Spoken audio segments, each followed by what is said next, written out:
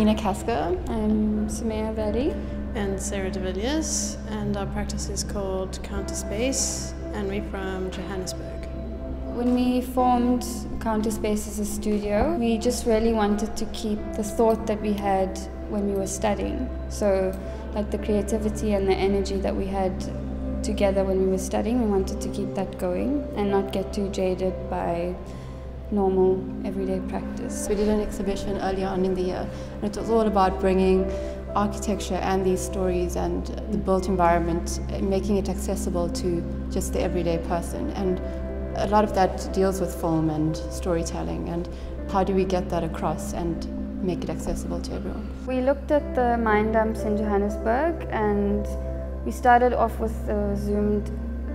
out version, looking at how they formed the Johannesburg landscape, and then we did sort of a reversal of the lens where we went really deep into the mine dumps, and just from our walks on the mine dumps, the fragments that we picked up and researched,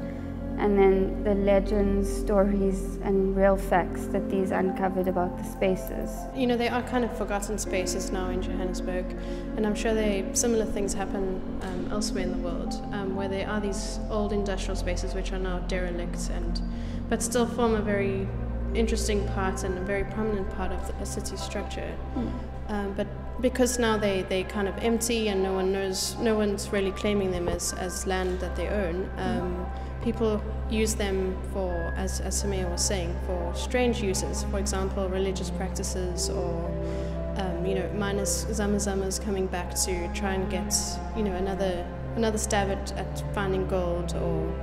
there's people sometimes living on these mines, and they kind of attract these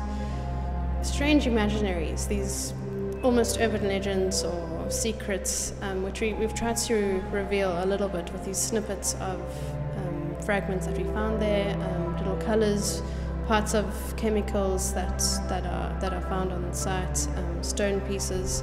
and they really are meant to make you kind of piece the story together in your own imagination,